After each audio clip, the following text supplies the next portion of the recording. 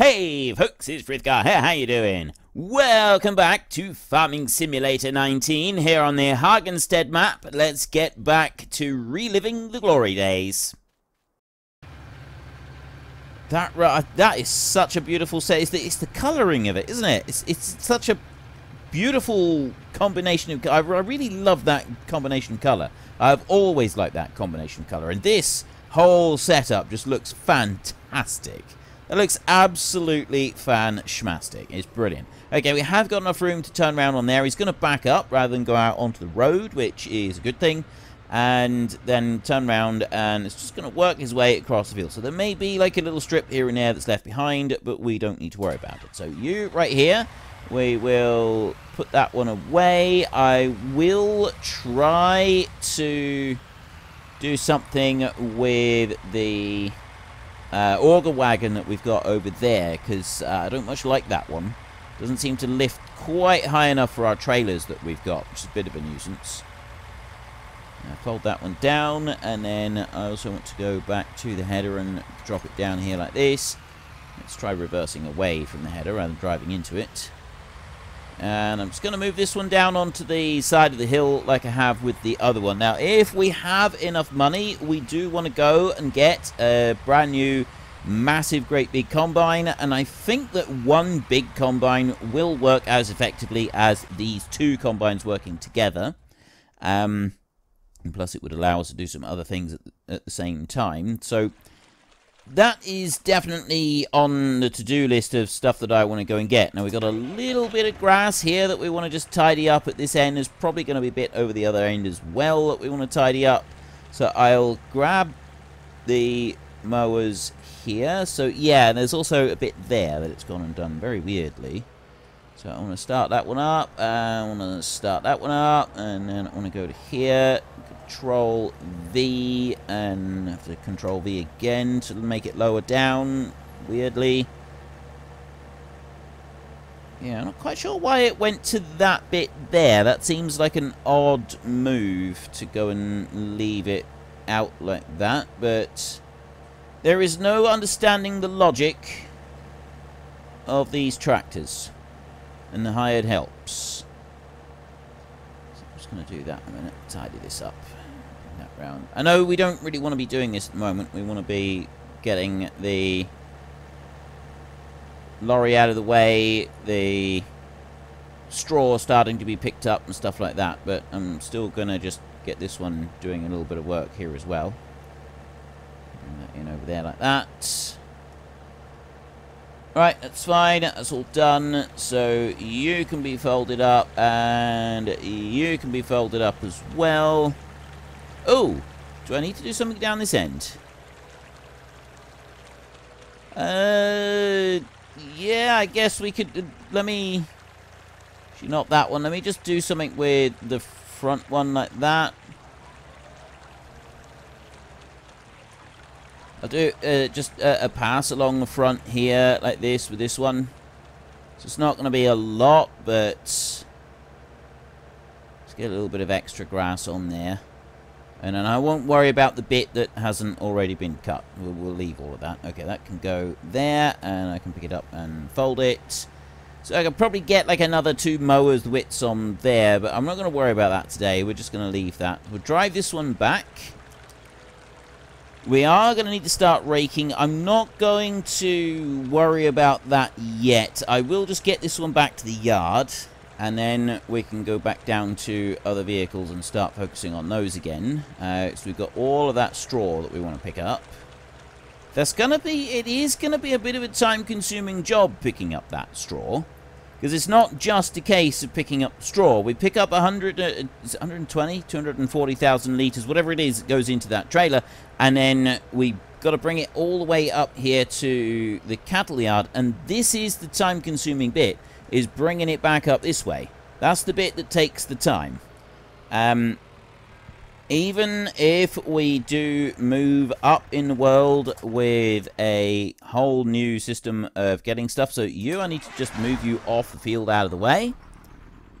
So yeah, even if we do 1 lorry load, we haven't got anything in our back trailer for this, so we've just got the front lorry here. 223,000, but I mean, if we get 1,400 per 1,000 litres, that's going to be pretty good. Yeah, we're still going to need the forage wagon for doing straw. Not straw, sorry, for doing other stuff. What do you call it? Silage. We'll still need it for that, regardless of what we do with the rest of it. I'm just going to leave you there for a minute. I want that one or that one. I do want this one. I'm going to put this one away, and then I can put this one onto the forage wagon, so we'll have the blue and yellow. Black and blue this time. We're gonna still need that forage wagon for doing silage. Now, we are going to be changing over the clamp that we've got, and we're going to be... This is like we're doing silage now, and we're going to do that into a clamp, and it's going to be the last time we use a clamp, I think. I don't think we'll be using a clamp again. This auger wagon, I'm not thrilled with this auger wagon, so I'm thinking we'll probably change that one out now pretty soon and go for a bigger one. Whether we can just get the standard massive great big Stevie one or something like that, I'm not sure. It does depend on what else we get. The combine we're looking at does cost us $1 million, and we don't currently have $1 million available, so we got to save up a little bit for that. I mean, yes, we do get nearly 10 grand an hour for our solar panels, which means that we are going to head towards achieving that goal pretty quickly, but there is still going to be time constraints, so we may not be getting our next combines just yet, or our next combine just yet. It may take a little bit to get there.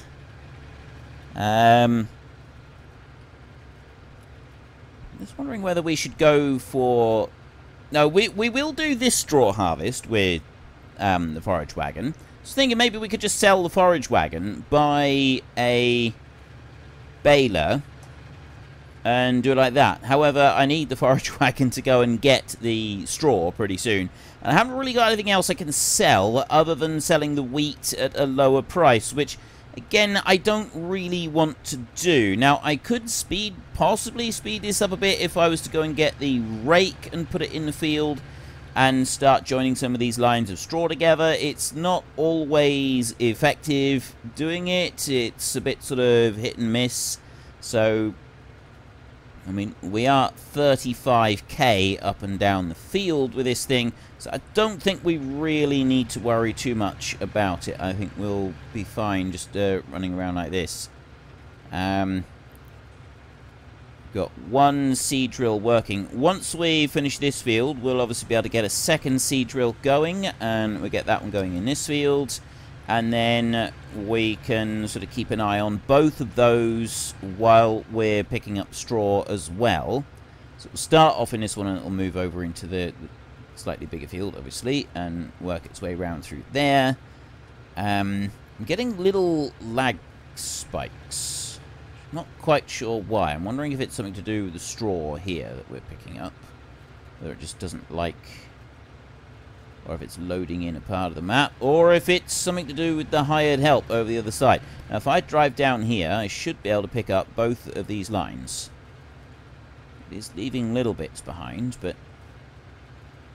Oh! I'm doing 35k down here. The problem we've got is that it's occasionally not quite picking up the straw, even though it is going on there.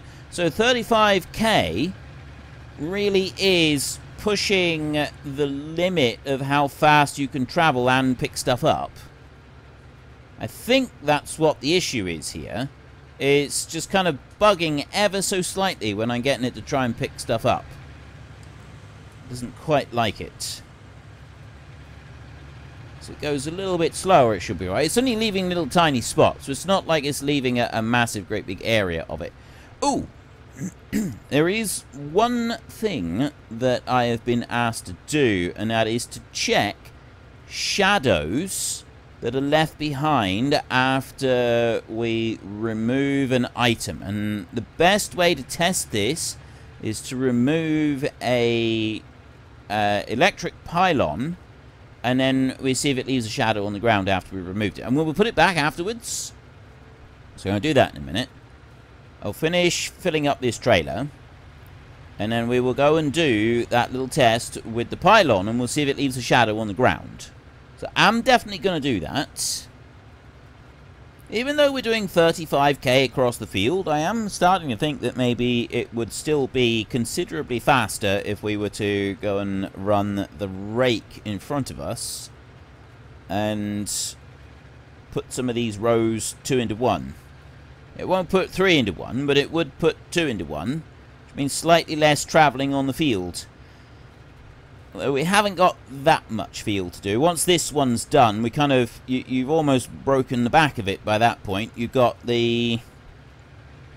there's the big field, the next one over. But again, that one's probably not more than 1 trailer load. So again, it's not going to be a huge thing to go and get that. It's just a little bit extra. I don't think we will. I don't think we'll worry about it. I think we can leave that, so we can just bring this one along here like this, and then once we've picked up this, like I said, we'll get the seed drill started in here, and we can get the barley planted in this field as well. So we'll be straight into straw again, and I'm hoping by the time we're back into straw again, we will be able to afford to buy the baler, which would be really good. So we're going to need to have a trailer that will be able to pick up those bales. Not much of an issue, I don't think. We shouldn't have any problem having something. We can just go with a single flatbed. There is one there. I could very well get the correct mod activated on this map. So there's the nice little set that I've been using in the time-lapse series, which I actually rather like. We might go and use that one in here. I'm wondering if I'm going to be able to get everything into... trailer here. Not entirely sure that I am going to get everything into it. Quite possibly not. See, I'm getting these little, like, spikes, and I don't know if it's anything to do with our seed drill. I mean, our seed drill is still running there. There's no indication. Yeah, we'll easily get everything into the trailer here. That's not going to be a problem. There's no indication that we're getting trouble from it, but, I mean, it could still be, but it's standard hired help. I'm not doing anything extra with that. I'm still getting just, like, little glitchy moments, which is weird. You don't normally get those. Which is, again, why I'm thinking that perhaps it is down to the straw and not down to the hired help over in the other field. Because, like, there was 2 bits coming down the field here. There was that bit right there next to us, and another bit just up there, where we were still running over the top of it, but it didn't pick it up. Which was odd, to say the least. Very, very odd. So there's something going on here in the background. I'm not quite sure what it is. But we're nearly done with the field, which means that it is going to be time to go and check out the pylon. We will take a little detour onto our hard-working tractor over doing the planting, and just make sure that one is planting everything as it should be before we go doing the pylon thing. Let's go and pick up these little bits, shall we? There's one right there. And one bit over here, and that is everything picked up off of this field. And looking rather schnazzy with it. Okay, so that's that bit all done. I got another 30,000 litres just under of space available. Oh no, there's another little bit right there, so I'll scoop that up. Excuse me, coming through. Don't mind me. Look, I've got my beacons on, so you have to let me through. It's the law. It indicates that I am high priority. And you can wait right there a minute. Okay, so let's go and take a look at this one over here. It seems to be doing a great job, actually, coming in round. We've got plenty of room for turning round on there. I will go to landscaping, which is down here at the moment. We will whiz up across here, and it's this way that I wanted to go, just to look briefly. And you can see we're getting right up to the end of the field up there. No issues there at all. There's no lines, there's no bits left behind. Same down here, so we've got a nice even spread all the way across the field. I'm quite happy with that. And I'm quite happy with all the work that you're doing. So you stay there doing that. And then I want to go... Actually, I don't need to worry about you. I will just check the price a minute. No, not even close. Okay, so that's going to be a fair bit later. Which means that I actually want to go straight back to this one. Oh, no. No, no, no. I almost forgot. Almost forgot. What's the nearest one that we can test? Actually... Here. We can test it right here. So there's one up there on that hill. Or there's one right here. Let's go and test this one. We'll see what this one's like with the shadow on the ground. So I've been told what you'd like me to do is to test and see if the shadow stays. So there is the shadow from the pylon on the ground right there, like that. So I'll bring up this one. So we should just go up to it, press H, and there we go.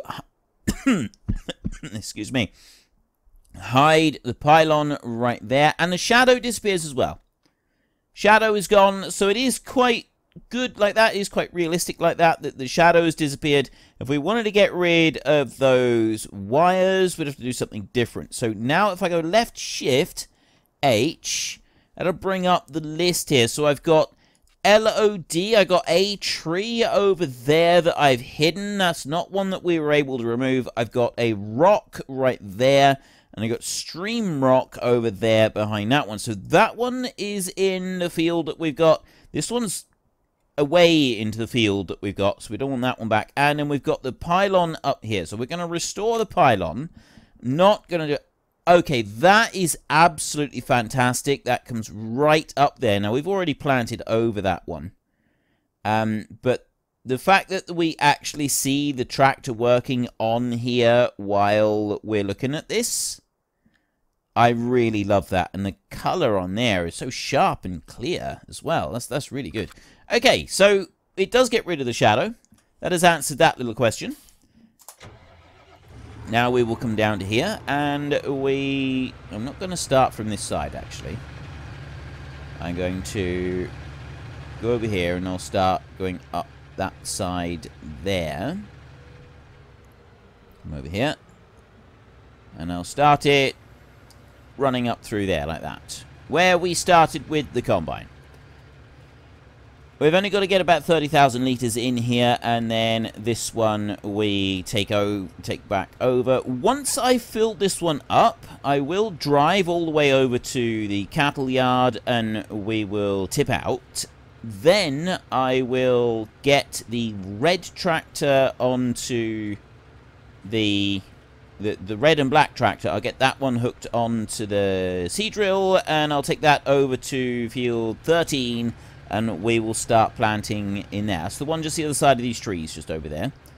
We'll start planting up in there. And then we will, after we've done that little bit, got started on that little bit, we will then carry on here with doing our straw. So there is 240,000 litres of straw, all filled up. Next trailer load should just about finish this field in here. So the seed drills are not going to be very much, not very far behind.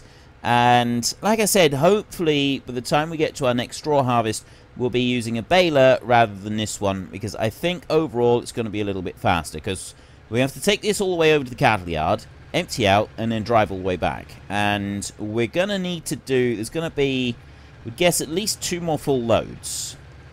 So there's a little bit of driving backwards and forwards. So if we've got a baler, we can just whiz up and down with the baler, and it'll be quick, easy, and job done. If we've got a bigger combine, so that we've got a much wider header, it's going to be even faster. It's going to be even quicker, job done, which I would really like. So I'm kind of curious. I'm in an iron about what we should go for, whether we should go for the baler next or whether we should go for the big combine next, and then kind of hope that we get enough for the baler afterwards. I don't know. I mean, the baler I don't think is actually very expensive. The combine, I mean, I could just go with the standard price combine But I do feel that the combine I'm looking at, the Stevie one, with all of that extra capacity and speed and everything else that goes with it, I do feel that just going for the $500,000 one, the normal priced one, it just seems like I'm tweaking the game a little bit too much in my favor. To be able to have all of those extra bonuses, I kind of feel like I should be paying a decent price for it. Straw. Okay, we're only half full on straw, so we will dump some in here first. And then I'll empty out the rest of this trailer load into the mixed feeder. Right, so I'm going to bring you back round here. Always going to be a little bit of a tight squeeze fitting our straw into there. So we go like that. Not R, that's reload. I is empty out. That one down there, and that's going to take out probably 10 to 20,000. Okay, 40,000 litres of straw gone into there. A little bit more than I expected. So 200,000 litres of straw left over. I'm going to put that straight into this one. The remaining straw that we collect, that will go into the actual storage. So we've got 275,000 there already. It's going to put it up to $500,000. These here, each unit takes 10 million straw. Well, 10 million litres. So we've got 10 million straw, 10 million hay, and 10 million silage. We'll go over that side. Once it empties out. While it's doing that, maybe we could start rowing up some of this. Let's do it. Let's do this thing. Oh, while it's emptying out, there's a couple things that I want to do, actually. So we will start doing some rowing up. If I bring you over this way first, we'll drop the front mower down there. Lower it down and unhitch. And then the back one, we don't have the luxury of being able to lower it down. We've got to just throw it onto the ground unceremoniously into a heap. Which is something that always bugs me. Don't like having to do that. We're going to get this one. I'm not going to do anything around the edge on, at least not on the little field that we got right here. I'm just going to let the hired help get on with straight up and down the rows. Whether or not that's going to be a good decision, we will see at the end of it, because I haven't actually done this before, I don't think. I think I've always done one round around the outside edge before I start doing anything else. I will bring that over a bit, because there's a little tiny bit stuck out on the side. I do want to gather that up, so let's lower you down there, and off you go. Right, I'll let that carry on, and it'll do whatever it does. I'm not going to get involved with it too much. EU, busy. This is the one that I'm after. I've got... Actually, the seed drill is parked by that other tractor, so let's just use the other tractor for now. That one's still going strong in there, and we'll use this one. And he can go onto this tractor. We'll be selling this tractor at some point. I won't sell it just yet.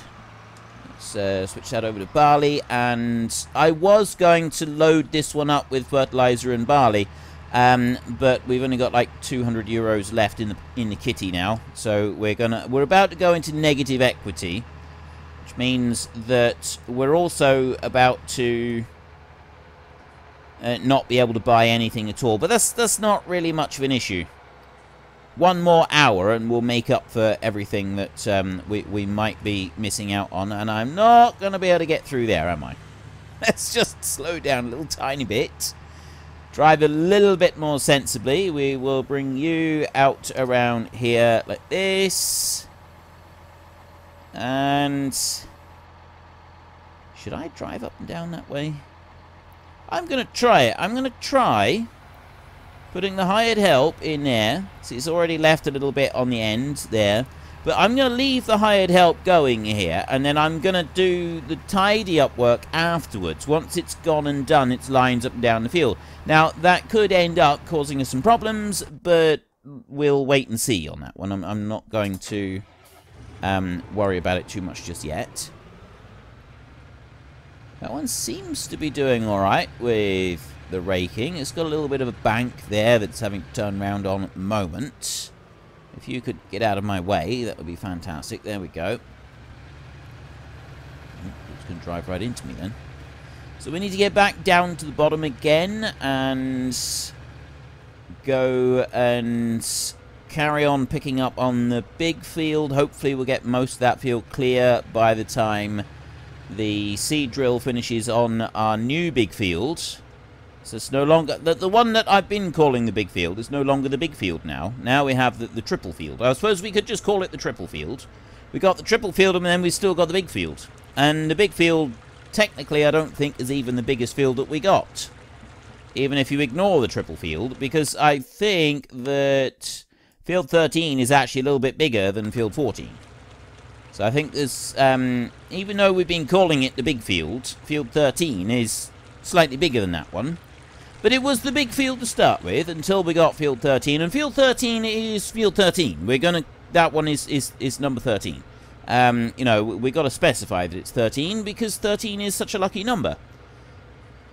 I mean, yes, I get that there are people out there who do consider 13 to not necessarily be the luckiest of numbers. And you're entitled to your opinion, but I was born on Friday the 13th, so I've never personally had any kind of serious issues with the number 13. It seems to have done all right for me. Therefore, I'm going to continue to call this field Field 13. This one right here that I'm just now coming into is the big field. This one is ultimately going to end up being one of the smaller fields that we own, but again, that's not really... that's neither here nor there, is it? Doesn't matter. It'll be absolutely fine. Can I get... actually, I should be able to, because field 13 is actually bigger than the big field. We should... there's no reason to think that we shouldn't get every single ounce of straw that is left in here into this forage wagon, and a good chunk of the original fields as well, the small fields. So that's 15 and 16. We're going to need to think up names for all of these, rather than just doing them by number. Calling them by number just doesn't seem right. We definitely need to have the you know, names for different fields, even if that they are, you know, the traditional farming methods of naming that I've talked about previously, either in this series or the other series. I do like the blue and black combination that we've got with this, but it's not quite as jazzy as the yellow and black. Unfortunately, folks, that is all we have got time for today. A massive thank you to everybody who has earned their way into the Great Book of Names. To find out some more details about all the names coming past, please head into the description and click on the link to the Discord. It's a link to another video. The link is on the other video. Please also consider checking out the links there for Nitrado, who provide gaming servers for games like Farming Simulator, Minecraft, Ark, and several others. And there's also Fanatical, who will help support your gaming habit by providing you with cheap games and also giving me a small commission on anything that you buy using my link. If you've enjoyed this particular video, then please head down below and give us a like. And if you really enjoyed it, then please tell your friends all about me. Get them to come and watch as well. That would be awesome. And until next time, thank you very much for watching. This is Frithgar. Goodbye, and see you later.